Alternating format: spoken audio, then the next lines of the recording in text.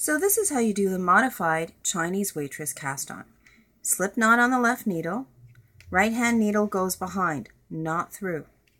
You take your running yarn and you go under the left needle, behind the right needle, and then through and in between both of them.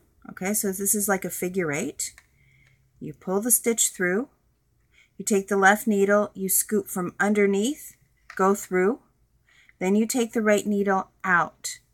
You tighten the stitch, take the right needle and put it behind, and then you repeat the steps. So you're going to do your figure 8 again. You're going to pull through, you're going to take the left needle and scoop in.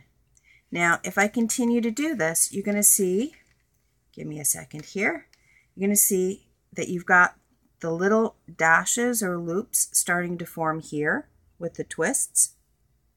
And you're going to find that this, because you started with a slip knot and you're casting on 2 stitches at a time, is going to give you an odd number of stitches. So if you want an even stitch number of stitches for the last one,